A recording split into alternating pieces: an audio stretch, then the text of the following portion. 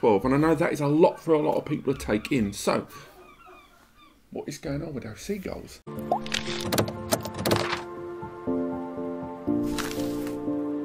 Hello and welcome back, and that is right. Today I want to talk again about the subject of TrueNAS. I did a whole 1 hour long review of TrueNAS Core version 12, which I appreciate is a lot for some of you. So what I wanted to do is comprise and condense it into this. Should you download? 5 reasons why you should consider integrating TrueNAS into your life, and 5 reasons why you might want to give it a miss. Let's go straight on to reason 1.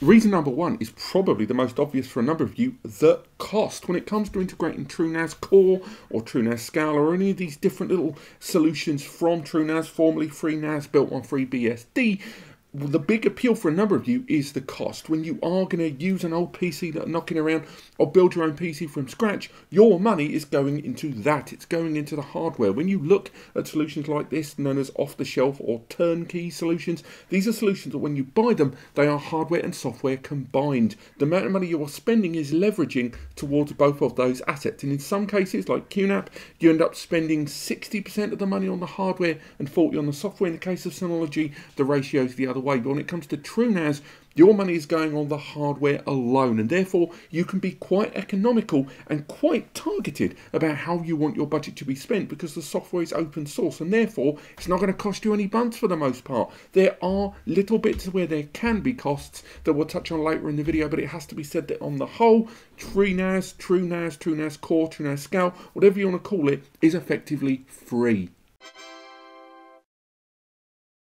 Of course, security. It is a big thing about TrueNAS that although most NAS platforms, one way or another, are very, very secure in their own way, I think on points, and once you really measure it down and put all the details on paper, TrueNAS is probably one of the most secure platforms currently available for NAS. And that can be broken down to a number of reasons. First, there is the utility of the jail system, where when you are utilizing any new software or service to the system, it can be encased in a jail where its interaction and access to the rest of the core system and your data and all the access privileges and more can be either severed at the touch of a button or never be there in the first place. It allows all of these individual rooms where things live to be completely partitional, something that although a lot of brands sort of deal with in containers and virtual environments, it is not as widespread and completely built into the architecture as it is in TrueNAS. The next thing, encryption. Encryption throughout the whole system is more diverse and more ranged on TrueNAS than most other platforms,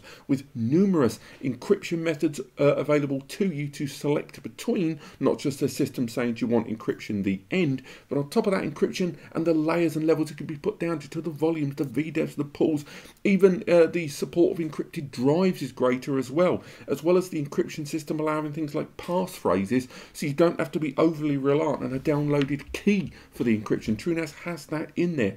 On top of that, you've got the idea that it's not built on Linux. Now, not being built on Linux has its own downfalls in terms of app support and containers and the like, but not being built on Linux means that on FreeBSD, Linux is constantly being bombarded by users to find vulnerabilities because it's utilizing everything from Android to a lot of devices in our homes. FreeBSD is more narrow in its overall coverage globally, and therefore the vulnerabilities are not being as pounded upon. And again, because of it being, in the case of TrueNAS, completely API designed, it means that when you want to point third-party services to the NAS in order to exchange data from things like databases on web servers and the like, you can use API keys, so you don't have to give those third-party services direct credentials that can affect the system. You can give it an API key that is a single pathway, a single layer switch between that software and the NAS, and therefore not give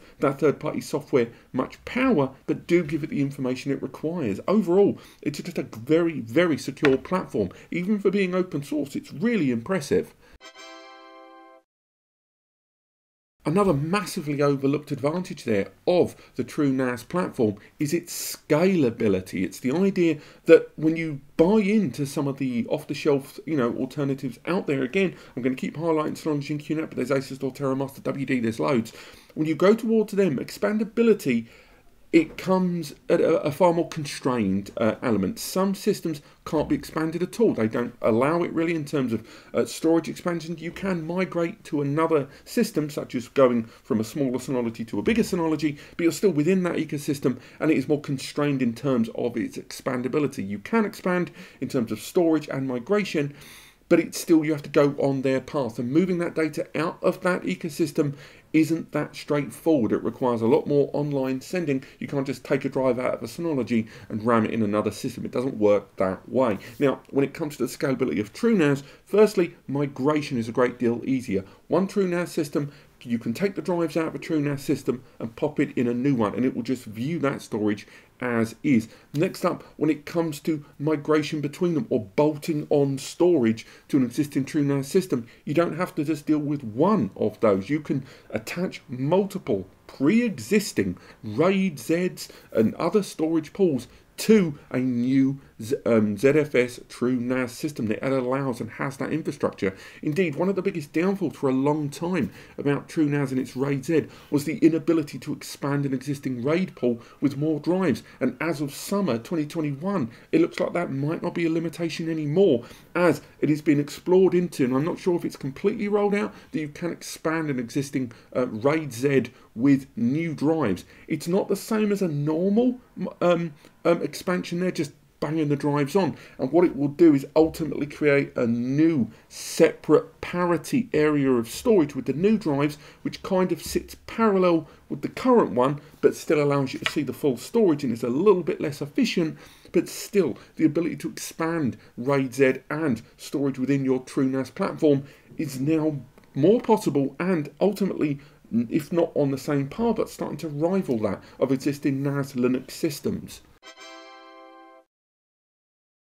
Next up, I touched on it there, ZFS, Zettabyte File System. ZFS is still, arguably, I think most storage experts agree, the best file system out there. Now, again, it's closely followed by the legacy and history of EXT4, and I think some users still have a mixed relationship over BTRFS, even though, once deployed right, can actually be a great file system. But back to ZFS. In ZFS, you have so many inherent advantages there, such as copy on write, the idea that file self-healing and checking of things like miswrote data be noticed early doors and repaired at the right structure, thanks to that copy on write 2 methodology. On top of that, you've got 3-disk parity and RAID Z3 supported there. Then you've got things like fast RAID building, taking minutes, not hours. And that goes for RAID rebuilding too, where when you rebuild the RAID, it only has to build the areas where the data was on the disk. The rest it just nulls out, and therefore, if you had a 10 terabyte storage system that only had 1 terabyte of data,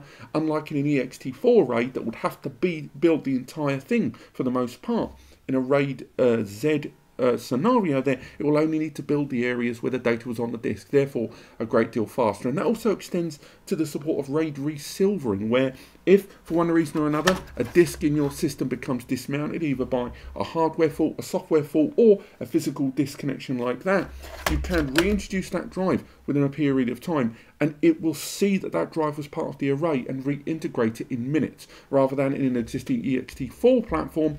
What it would do in a standard RAID is it would have to wipe that entire disk and rebuild the whole RAID from its degraded state. Things like that are only really available in ZFS for the most part, and therefore makes it very, very appealing in TrueNAS. And finally, actually covering another kind of third tier, and I mentioned this in my review of storage, is the idea that TrueNAS isn't just a DIY experience anymore. If you want to take advantage of all of this flexibility that I've talked about in TrueNAS, you don't necessarily have to start cluing up on things like ZFS and having to learn a lot more. It does have a steeper learning curve that I'll touch on later, but if the appeal of turnkey solutions from Synology and QNAP and Asus and TerraMaster and stuff like that appeal to you, because although they are solutions where you're paying for the hardware and the software together, you're getting all of that support, I'm pleased to say that there is, of course, an option in that in TrueNAS from iX. Now, they're the ones that supplied this, the unit that was in that review. And this allows you to have all of those software advantages I mentioned in TrueNAS, but you're getting the hardware pre-built. You can get it pre-populated, you can get it with a flexibility of the configuration from storage base to the CPU and memory inside, with the software already pre-installed. This is a middle ground between open source DIY complexity of TrueNAS and turnkey solutions that are ready to rock out of the box from the likes of Synology and QNAP. It's a middle ground that allows you to have all of these software advantages but not have to start cluing up on how to build it yourself. And again, a lot of people aren't even aware that TrueNAS has a hardware arm to their business in iXsystems, so I recommend you check them out. But it can't all be good. Let's be realistic about this. Nothing's perfect, and in the case of TrueNAS, there are some obvious downfalls to it for a lot of users and some less obvious ones out there. So let's go through 5 things that may well put you off going down the road of TrueNAS. This one's a real simple one. A lot of people just aren't even aware of this, but on TrueNAS, there isn't really a file folder management interface in the graphical user interface. Now, let me explain what that means. With most other off-the-shelf solutions, and indeed when you're using most software that's network storage, if you're looking at the likes of Dropbox, Google Drive, or any of that stuff, you go via the web browser and you can see a graphical user interface there. You can see the files, folders, you can copy, you can paste, you can share. You've got loads of domestic standard class options and configurations and control built into this file management window. Think Windows Explorer in your web browser. Now, TrueNAS doesn't have that. It supports a huge array of services for third-party clients. It allows you to see the storage in Windows Storage Server, see it in Mac, not Storage Server, see it in Windows Explorer, see it in your Mac system, utilizing Finder, allowing you to see it in Linux. You can use it as an SMB, use it as a Mac drive, use it as a WebDAV, use it as a targeted iSCSI. You can do all of that stuff. But you can't just access the files and folders via the web browser. You can see it in that breadcrumb thing, you know, when you go to a website and it's just a list on a white background there with no configuration and control. You can bolt it on to existing third-party file folder management there within the web browser for certain supported services. But you can't just access your files and folders in a web browser, which can make all the difference when you're trying to access the files quickly and easily without having to rely on your connected third-party share on your client if that drops, which can be really problematic and annoying when you just want to patch into the system. Same goes for sharing those files, copy, extract, archive, all of that stuff. None of that stuff is available to do in a standard file folder interface in a web browser, which for a number of people that are used to not only having the remote access client, but also that soft, easy drop of a hat option, that can be really problematic for TrueNAS there. There are third-party options out there to utilize that, but you shouldn't have to do that. Support. This is a big deal for a number of users that don't want to, who don't have a system admin in-house, that don't have tech companies or at least a nous to be able to do a lot of things themselves. And TrueNAS is arguably more than any other platform heavily reliant, I might add, Ihateseagulls, on community support. Now, what I mean by that is that kind of can be broken down into several things. Firstly, the platform itself is first-party storage all the way, everything else third-party. Everything from the apps to the added connecting services are either third-party apps available in the application center or require you to download third-party apps on your client hardware, your PCs, your Macs, your Linux systems, whatever. Now, that isn't the end of the world, but it has to be said that when you are lost or you don't know what you're doing or you need to do troubleshooting, you're left with 2 main options in TrueNAS. One, scouring the forums, scouring their help guides and being overly reliant on their search parameters in the hope that someone else has had the same problem as you. Indeed, there is a lot of support for that in a lot of the back end of TrueNAS when you're navigating the files to allow you to check that stuff out, which is good but can be very time consuming. Alternatively, maybe you want a commercial grade technical support line, or you want to be able to raise a support ticket. Now, in order to do that in TrueNAS, you're either overly reliant on that community support or you go for a paid turnkey solution like the iX ones, which then have an area of support and warranty behind them, as you would expect from a commercial turnkey product, but also access to tiered support in bronze, silver and gold, which has phone lines and live chat, and it all breaks down into subscription services, which this is what I meant by TrueNAS being on the whole a free platform, but not completely free if you want to have the full experience. And that kind of commercial grade support may be beneficial for some, but if you were looking at TrueNAS to be this free platform where all your money went into the hardware, do anticipate that when you do need help and you do need support, there is going to be a slower response to that, or a slower searching through the community support there to find those answers, unless you're prepared to pay for it. And all of that talk of third-party clients and support clearly continues to underline that TrueNAS is still the more complex server option in the market right now. It is versatile, it is customizable, it is expandable, it is scalable, but there's no denying that it has a near effing vertical learning curve there. Unlike a lot of the soft brand options which vary in their level of complexity and user friendliness, with arguably Synology being the most user friendly, QNAP being the next in the roster, followed by Asustor and TerraMaster, and WD being easy but incredibly limited. When it comes to TrueNAS, very early doors, you have so many configuration options thrown at you, with very few kind of assisting wizards and walkthroughs and counselors, these tools that can be built in to guide you through the process. There are some, and there are lots of hints and tips and little help me question marks dotted around, but still nowhere near as diverse and helpful as any other platform. And it has a huge degree of, we're going to give you all of the options to choose from, you better get this right first time, which can be very off-putting for some users.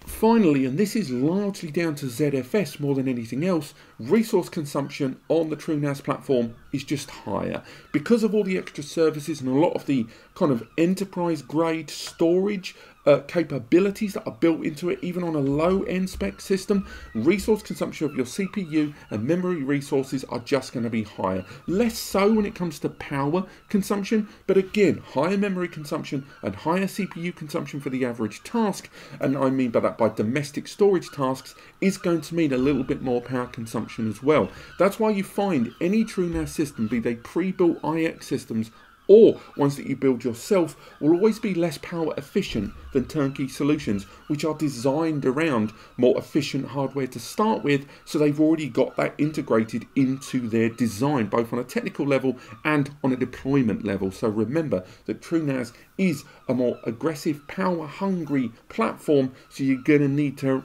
rack up a lot of those services in terms of hardware that you've got, particularly memory, if you're going to take advantage of deduplication and inline compression.